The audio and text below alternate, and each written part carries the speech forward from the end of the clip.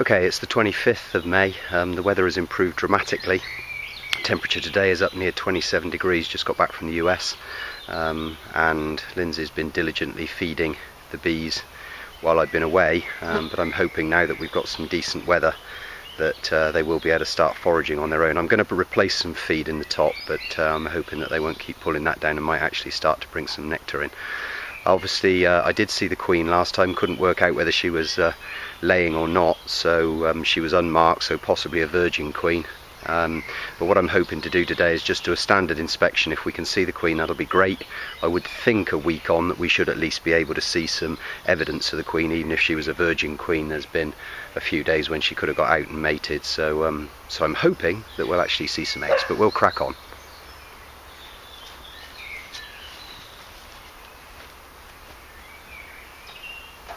So,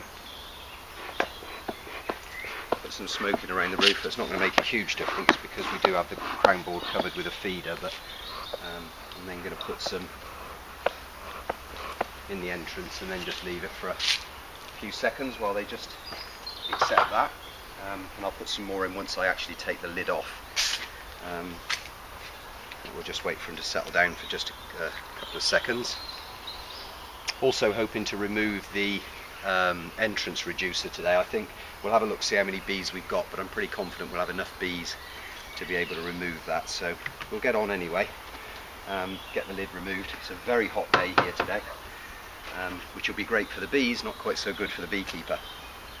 Now we've got a feeder here which we know is empty, plenty of bees in there, so I'll just leave that over here for them to work their way out of that.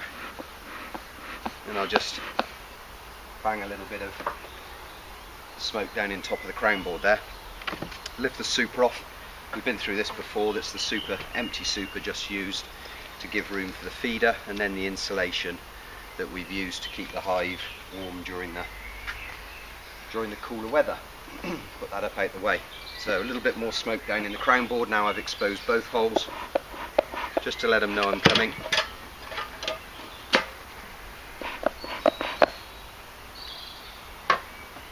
May not please them too much, but they build a little bit of burr comb here on the crown board, between there and the feeder, which isn't unusual, but let's actually just try and lift that off. There we go, a few bees on there. Shake those ones in, and we'll put that down here by the front of the entrance so they can find their way in if there's any still stuck to it. As it happens, there isn't. A little more smoke now across the frames.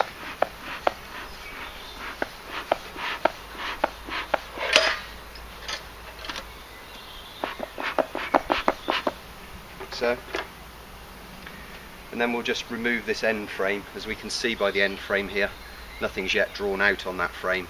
It's completely bare foundation. Again, as a matter of policy, we'll stick that down near to the entrance. This gives me room to slide these back. Again, I can see that this next frame's not built out. They've also not started yet building out this frame here. This is the short one, you'll remember I put in an attempt to get them to draw out some drone combs, so not a lot of point in doing anything there. Slide this one back now.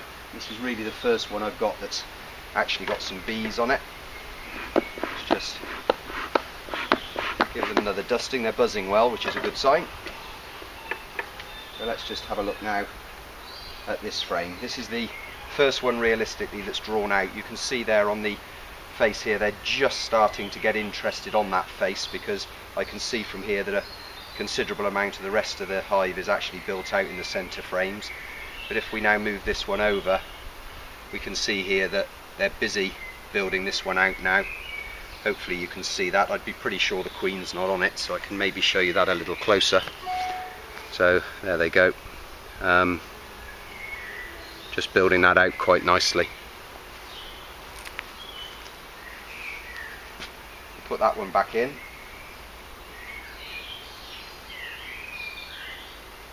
Trying not to squish anybody.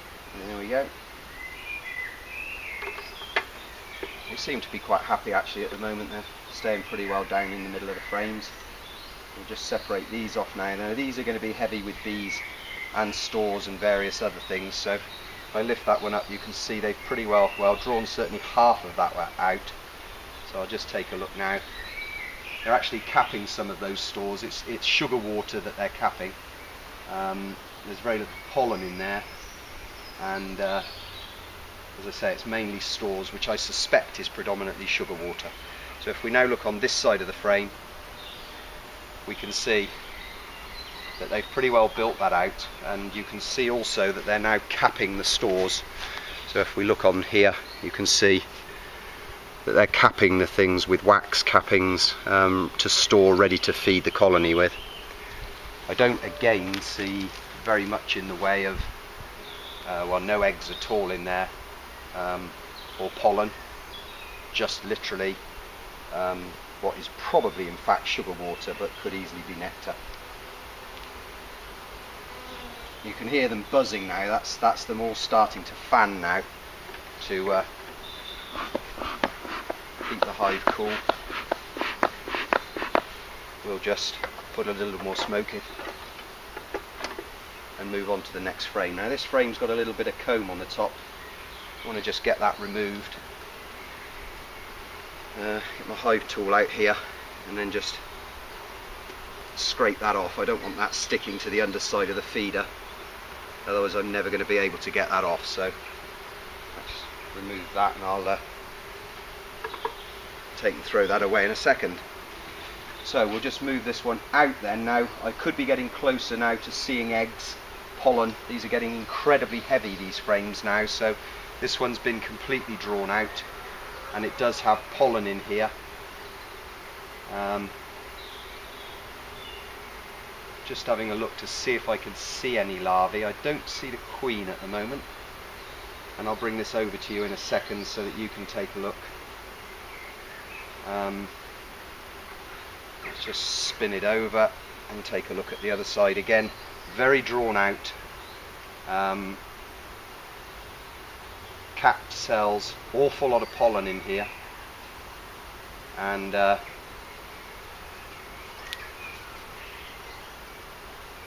actually still seeing any eggs yet, but that doesn't mean there isn't any, and I'm actually not seeing a queen either.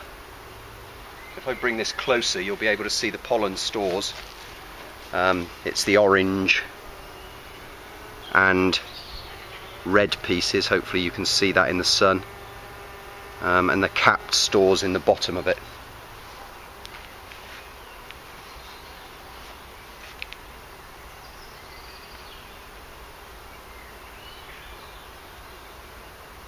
Okay, stick that frame back in.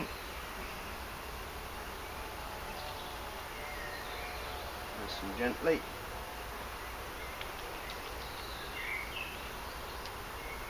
Try not to squish anybody. A little more smoke I think now, just after I put that heavy frame back in.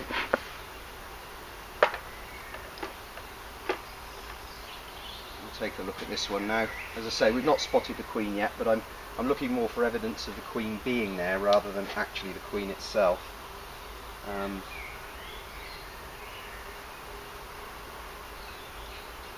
Certainly again we're getting a lot of stores stored, and actually I can now see some eggs.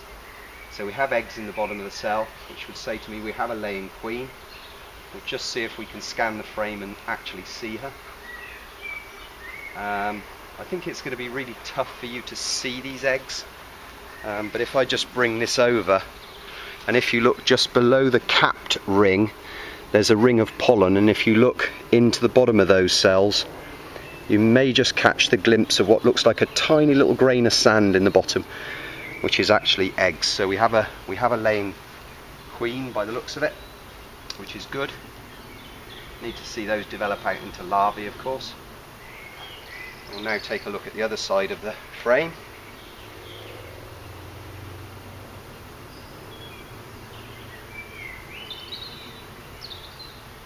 Yeah, again it's all starting to develop quite nicely. They're getting some stores in. It'll probably be sugar water rather than nectar, but hopefully they'll start to now store nectar as well. But they're certainly now also starting to lay eggs, which is fantastic. Probably only one more frame to do. I've just squished a little lady there, so let's just come down again.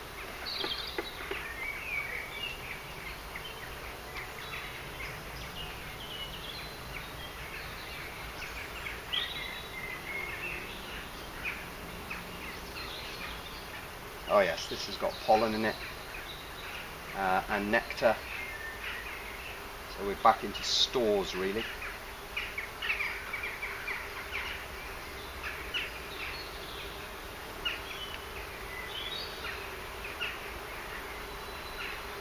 Heads deep in.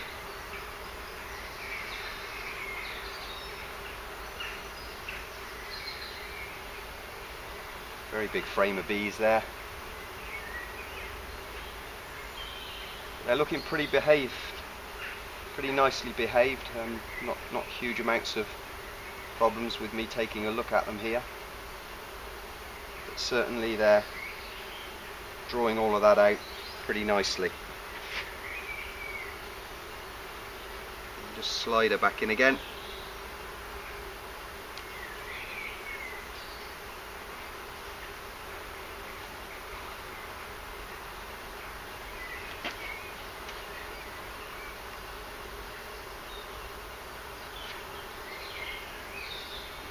I actually put that frame in a different way, so I'm actually just going to spin that one round because it's not pushing right together. The comb is okay, that's better. A little more smoke now on this last frame.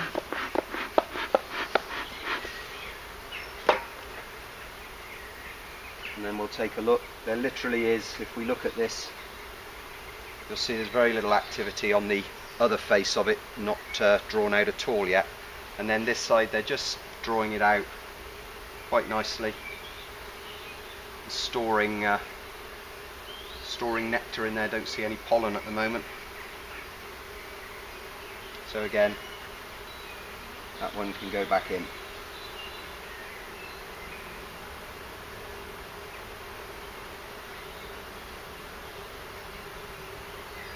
There we go.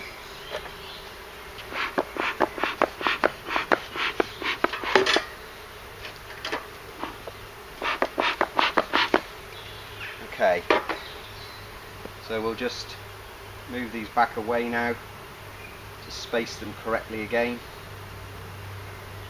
Try not to squidge any bees. I'm thinking I may just take a quick look at this centre frame again. I think this was the one with the eggs on it, in it. There's certainly eggs in the bottom of those cells.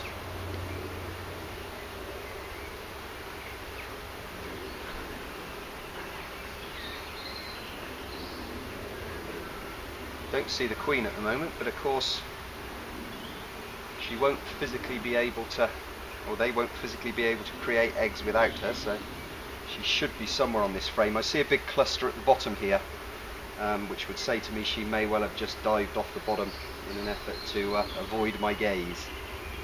But I actually do have eggs in there, so we'll take a look at those in a week's time. Hopefully we'll have some larvae developing. There we go, nice and gently. Close the frames back up. Close these back up.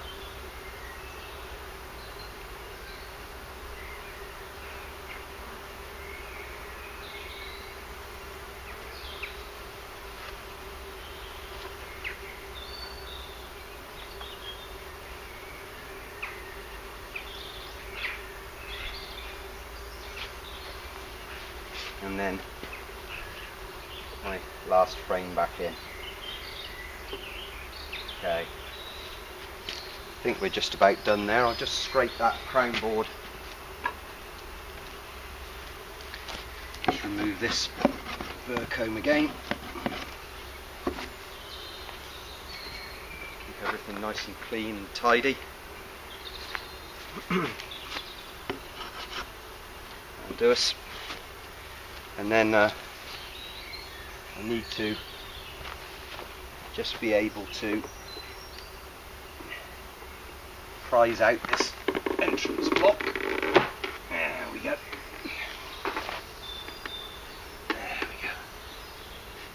Just get those bees back in there. And that realistically is, I think, job done. We seem to have plenty of bees in there, enough certainly to defend the full width of the hive, and it'll obviously enable them to be a lot more active and fly a lot more readily, as you can see them doing already. So I'm going to now, hoping to avoid squishing anybody, I'm going to put this back on, and I'm going to put the insulation back in case it goes cold on me. So I'm going to put a new feeder on, nice clean feeder. The other one's getting with the sugar syrup that's in there has got a bit dirty. Well, make sure that covers centre.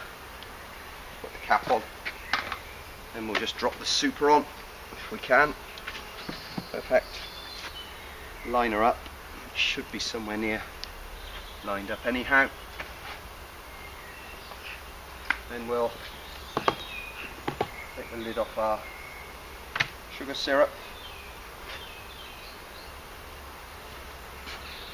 tip that into the feeder,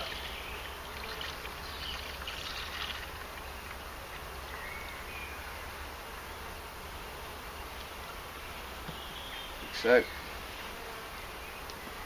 then, if you'll remember from the first video, I like to keep the lids on so we don't attack the ants too much. I like to just dribble stuff down, but actually it looks like I've already attracted a bee up into there anyway. So with that, I think we'll